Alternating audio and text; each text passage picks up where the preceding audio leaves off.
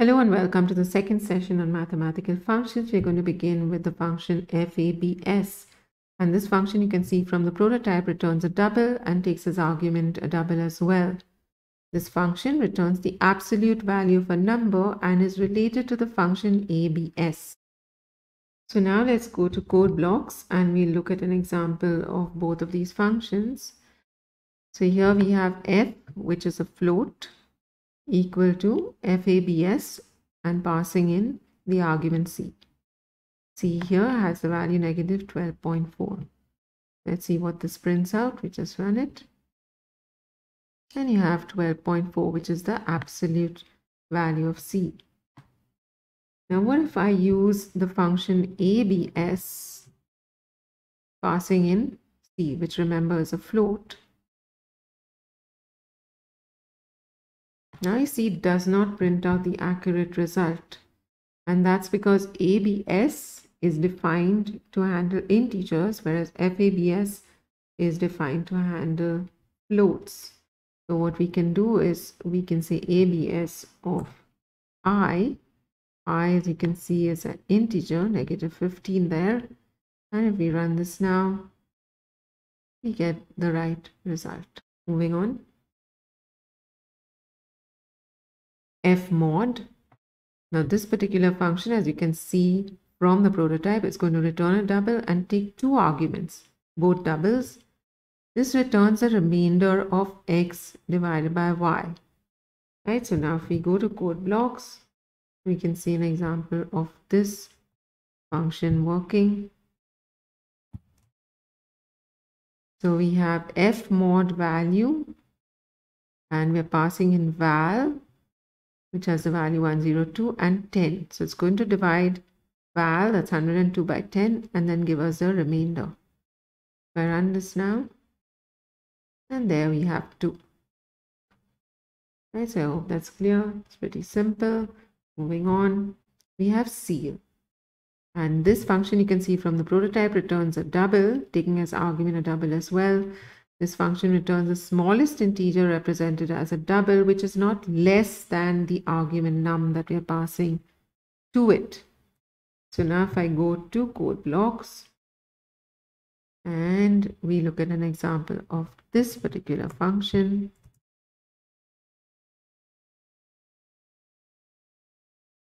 Ceil of 4.9. What do you think it will print out? Let's run it and check. It prints 5. So what this function is doing, it's rounding upwards. Right? So think of ceil as being ceiling, so it's rounding upwards. We also have another function which is called floor, which will round downwards. This function again, you can see it takes a double as argument and returns a double as well. Returns the largest integer represented as a double, which is not greater than num, or not greater than the argument passed to it. So let's go back to code blocks and we'll look at an example of this one running. Right, so floor of 4.9, now what will it print? If it's rounding downwards, then it prints 4. Right, so if we talk about ceil again and we pass in 4.5 or 4.4, we're talking about rounding upwards, it will still print 5, right? No, the message is wrong there. It should have been 4.4, but you get the idea, right? Similarly here, if we pass in 4.6 or 4.4 if you like, right? Let's change that as well. And if we print that out, it will still print 4. So remember, ceil is rounding upwards, floor is rounding downwards.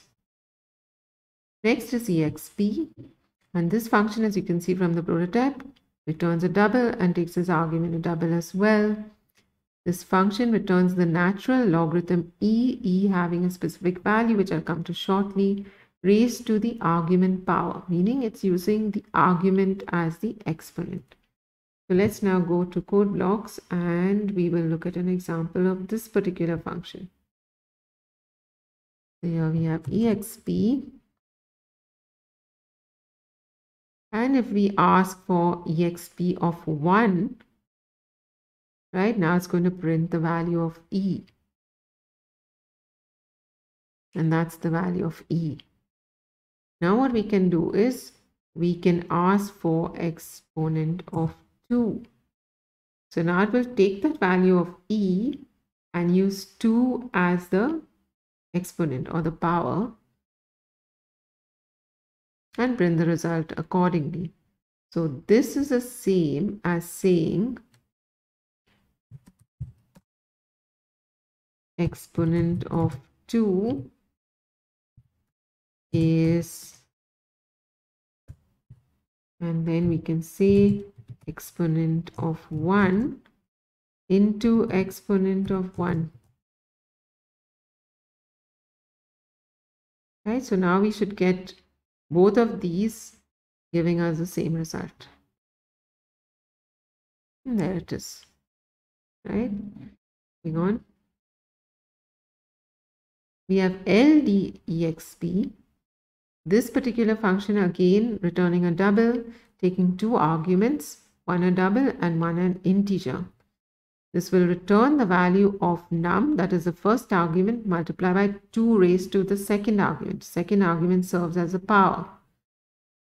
Right? If overflow occurs, huge val is returned. I hope you recall from the last time what is huge val, but we will see the value printed out when overflow occurs. So let's go back to code blocks and see an example of ldexp. So here we are passing in 4 and 2 as the arguments. So it will be 4 multiplied by 2 raised to second argument, right? So it will give us 16. And there we are. Now we will see what happens if we pass in a really huge number. So we're passing in here 1024. And if we run this now, that's overflow, right? That's the huge val that is being printed out there, or the value of the macro huge val. So why is it that 1024 is leading to an overflow? Let's understand that through a visual. So here we have a representation of double precision floating point using 64 bits. All the yellow bits, although they're not 52 in number, would be part of the fraction, right? As I said, total 52 bits, and that would be the fraction. We have 1 bit for the sign, so that's 53 bits, and then 11 bits for the exponent. Now, how do we determine what's the highest value that can be stored in the exponent? We use a formula. 2 raised to number of bits in the exponent minus 1. So here the number of bits in exponent is 11. 11 minus 1 is 10. 2 raised to 10 is 1024. Minus 1 is 1023. And therefore, when we use 1024, we're getting this overflow. But if we use 1023, we will not get an overflow. Right? So that's the highest value that can be stored. Moving on. We have pow. Now we've used this function before, but we're revisiting it, right, just to understand the inner workings and the error handling.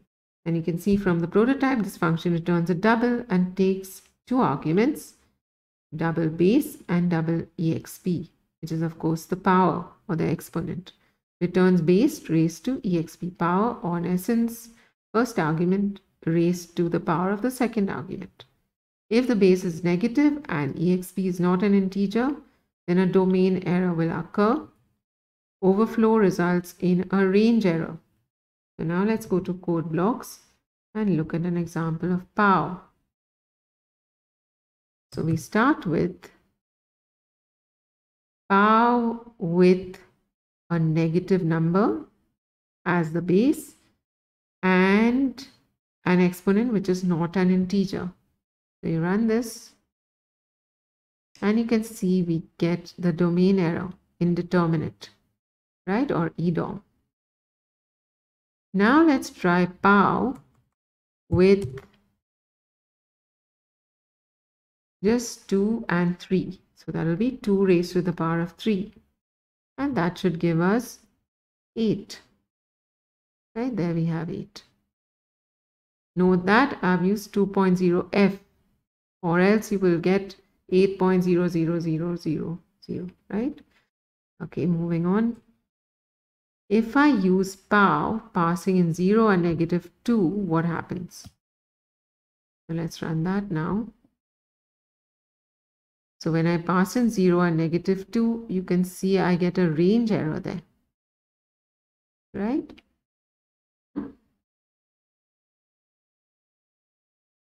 Remember, pow is implemented as exp log of a into b. So in essence, pow is using exp in its implementation. So let's go take a look at that now. So if we do something like this, where we say exp of log of 2 into 3, then that should give us the same as pow of 2 comma 3.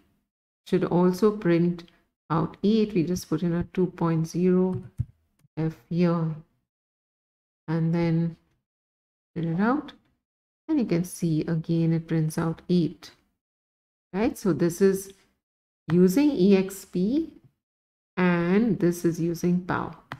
Which do you think works faster, pow or exp? Obviously exp. Why? Because remember, pow is using exp and log, right? Exp of course is just using log, right? Moving on. We then have the log function, again returning a double and taking as argument a double as well. Returns a natural logarithm for the number or the argument. If the number is negative, a domain error will occur, but it will not necessarily return EDOM. It will return an implementation defined value. If 0, a range error occurs, right? So let's now go to code blocks and look at how log works, or the output of log. So we're going to pass in here num, which is -3, and let's see the result. So you can see here we get a 1.#qnan. What's qnan? Is quiet, not a number. What this says simply is that the argument or the values of the arguments that we are passing in are invalid. So the operation is invalid, right? If we use 4 as the argument to log, then it will print out the log of 4, right? That's the log of 4. Now, if we try to print out the log of 0, then we get -infinity, right? Or a range error. Okay, so that's about the log function. Moving on, write some code. Print natural logarithms for numbers 1 to 20. So it's a very simple program.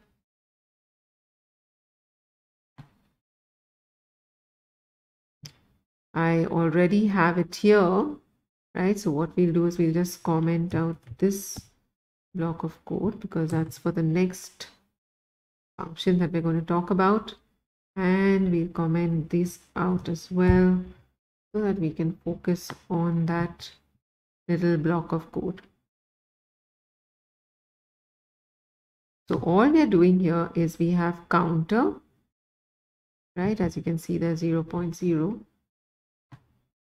So we actually do not need this initialization. You can just put a semicolon there, counter less than 20 and counter plus plus, and all we're doing is printing the log, right? Using the log function.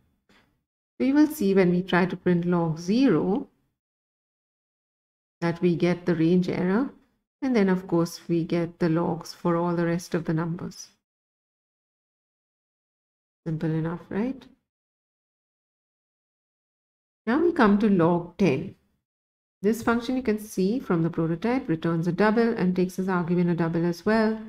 Returns a base 10 logarithm for number, which is the argument. What if number is negative? Well, a domain error will occur. What if the argument is 0? Then a range error occurs. So let's now go back to code blocks and we'll just comment out this code. We don't need to run that again. And let's look at log of a negative number, right? Or log 10, log to the base 10 of a negative number. And you can see we get that domain error, right? Because essentially it's undefined or indeterminate. Now we try log of 0 to base 10. Right? So if we try that with 0, then we get a range error. Right? So negative number gives you a domain error, 0 gives you a range error. If we send in 1000 as the argument, log 1000 to the base 10, what should it give us? 3, right? And there we have it. And of course, you could just put in there 1.0f and get just the 3 if you like. Right? Right, moving on.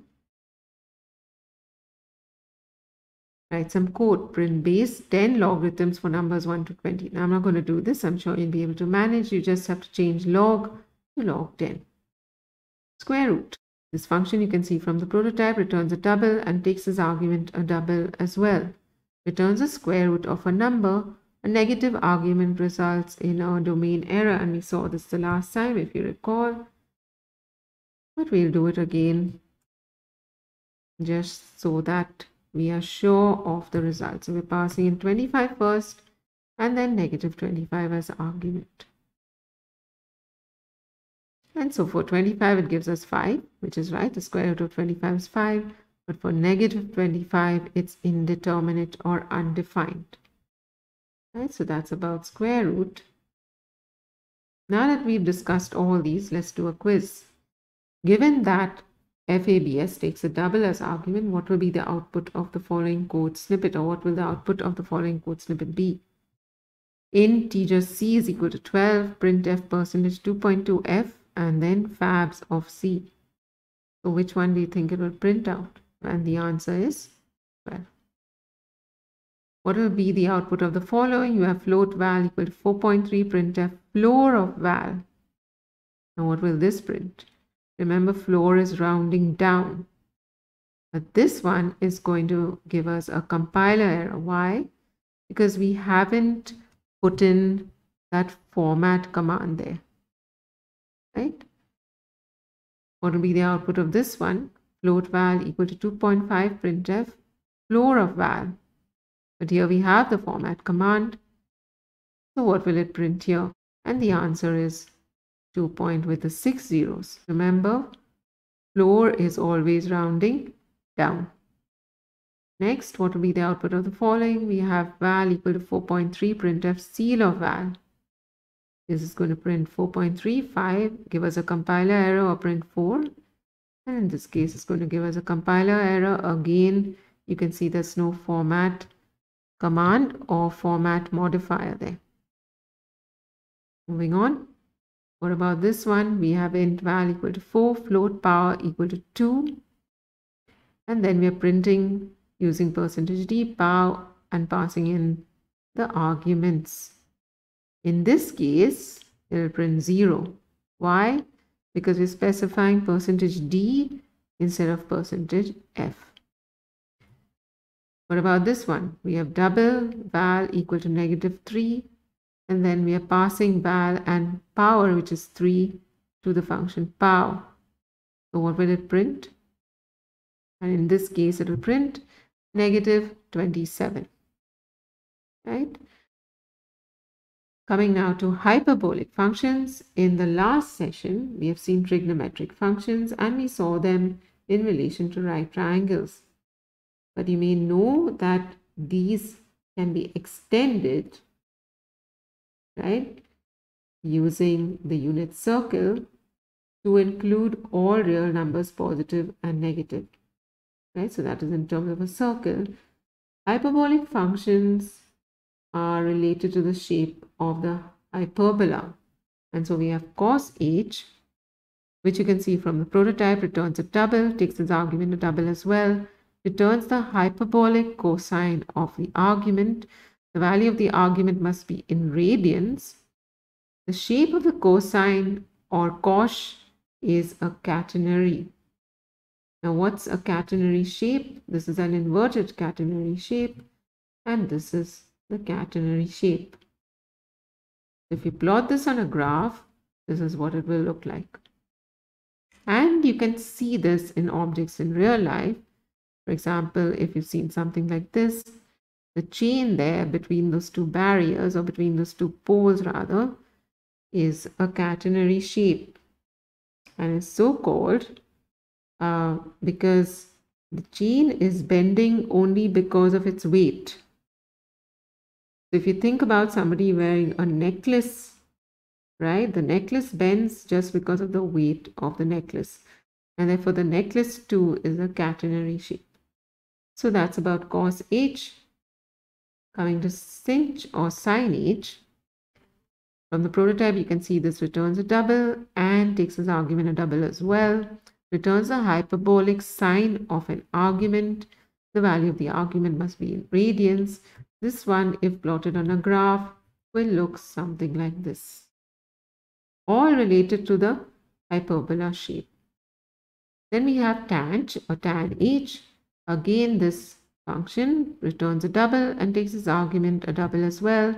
Returns a hyperbolic tangent of the argument.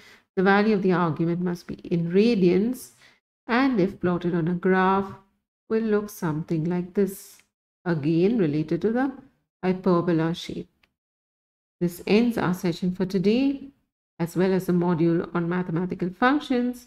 In the next session, we'll talk about dynamic allocation. So till then, take care, stay safe. Bye.